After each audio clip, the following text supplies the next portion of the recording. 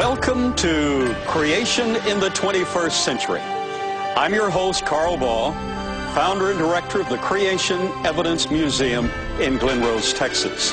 The title to today's program will hopefully spark an interest in you to call a friend, because we're going to try to solve some problems in the program today. The title is Past the Test! Exclamation point. Now, the Bible has been critiqued ever since the first book of Moses hit the press. And by the press, I mean off the direct pen of the inspiration of God. And of course, the book of Job was written in antiquity. Other books God produced by divine inspiration, all scriptures given by inspiration of God, and is profitable for doctrine, for reproof, for correction, for instruction in righteousness, that the man of God may be perfect, thoroughly furnished unto all good works. Now, the Word of God is precisely that, the Word of God. And as every generation offers a new critique of the Word of God and a new direction, and falling short, they try for another avenue and simply ignore their failures in the past to in any way dent and put a chink in the armor of the Word of God. And as I read these periodically, and I'm preoccupied with the defense of the truth and the Word of God itself, as I read these, I'm reminded of day past when the blacksmith was popular in the early founding of these great United States and other parts of the world, when horses were the mandate for transportation and for valor and exercise in war. I remember reading early in school about the village blacksmith. And I read later an incredible analogy of the Word of God. Last eve I paused beside the blacksmith's door and heard the anvil ring the vesper chime. Look again, I saw upon the floor old hammers worn with beating years of time. How many anvils have you had, said I, to wear and batter all those hammers so? Just one, said he. And then with twinkling eye, the anvil wears the hammers out, you know. And so I thought, the anvil of God's Word, for ages skeptic blows have beat upon. And though the noise of falling blows was heard, the anvil is unharmed, the hammer's gone. Well, in every generation, we have a new introduction of data supposedly critiquing the Word of God and supposedly annihilating the veracity and the absolute authority of the Word of God. Now, today we have a special guest. Dr. Floyd Nolan Jones has been my guest on this program many times, and we're approaching a critique where the long ages have been pronounced by academia in this generation, and theologians have caught on with the critique and have surmised that the Word of God may not be absolutely true, but instead is relatively true. So we're going to see who passes the test. And by the way, as we examine the veracity of the Word of God and critique some dates and times in chronology, remember that the critic is actually the one being tested. The Word of God has been proven to be true.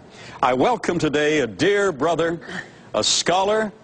In fact, Dr. Floyd Nolan Jones, this is the many times you've been on the program, and this is a special time to welcome you because, as you know, you're the leading chronologer of our generation and biblical chronologer, and I appreciate your work. Thank you, Carl. It's always good to be here.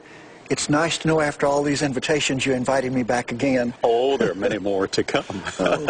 Now, we're dealing with a very intricate subject today, as you know. But you live in this world. That's the reason I invited you here. As you know, the Bible is being critiqued as never before and ignored as never before. And as you know, being a theologian yourself, many theologians have bought into this surmise that the Bible may not be absolutely correct. Yeah, Carl, one of the things we want to make sure our audience gets today is people are always telling us, well, you have no evidence, no real proof concerning the veracity and accurateness of Scripture. Today we're going to show that some of the most ancient data existing on the earth actually verifies the Bible. The truth is, because we're Bible believers, for us, the Bible is going to verify that they did a good job instead of reverse. But for most of our audience, we're going to show them that one of the most ancient stories in all Scripture actually has enormous secular outside evidence supporting the time zone. Which is vitally important. And you as a scientist and a scholar, and by the way, both of us in the past have questioned the reliability of the Word of God. I was an evolutionist. Yes, and there was a time I espoused evolution. So we're approaching this from a logical viewpoint, and you are the scholar to take us down the road. Let's go to Babel. Let's do it, brother. Carl, as we see here, when we go to Genesis chapter 10 and 11, and that's back at the very beginning of the Bible. So if we've got anything that's going to support something happening in Genesis 10 and 11, this is going back about as far in history as we can go. As can be secularly confirmed. Correct. There's a character, a personality there named Nimrod. I've heard of him. Yes, but most Christians don't realize what a big hitter Nimrod is in Scripture because we're such poor readers, and today we hope to help them understand. The Scripture tells us that Nimrod, who was the first son of Cush and the grandson of Ham, did three major things. He built the city of Babel. By the way, Babel is the Hebrew. It's the same as Babylon. That's the Greek. Yes. Okay? And he founded the world's first kingdom. Now, I want our audience to consider originally, we had an agrarian society, a farming society, you know. Of necessity, people have to eat. Right. We had sheep, we had cattle, and we had cotton and corn and taters, and stuff like that. Okay? Imagine the shock to that society when a man began to gather families unto himself and formed a kingdom with an army. Before that, of course, when there was a problem, like maybe your sheep were eating my crop up, okay, I got my clan together, my family together, the men, and we came over and talked to you.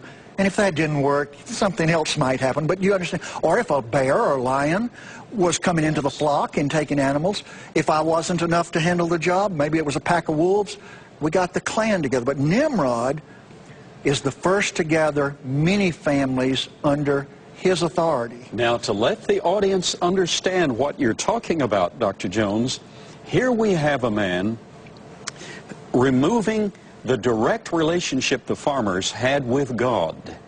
Yes. God making himself available to them, their responsibility to him. Right. And now he is amalgamating a system where they're directly responsible to him, the mighty hunter. The hunter of souls, and the man of war, and the man who literally uprooted people. So now we have a better understanding of the reason Nimrod is called a mighty hunter before God. God was watching him, and he ultimately had to give an account, but now he wanted men to give an account to him rather than to God. Carl, you're exactly right. And what we have here is a type of the Antichrist of the end times. He's the first world dictator. Yes. Okay?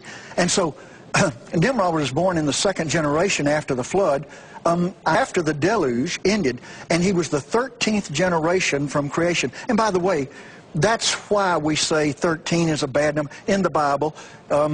This is the first time 13 comes up, and it's in a bad sense. But we're not into superstition. But the law of first mention does cast a shadow. First mention casts a shadow. Now, notice here when we come to the story, see, chapter 10 lists, and most Christians don't read chapter 10 because it's those genealogies that everybody hates. And they don't know how incredibly significant it is. God doesn't waste words. That's right.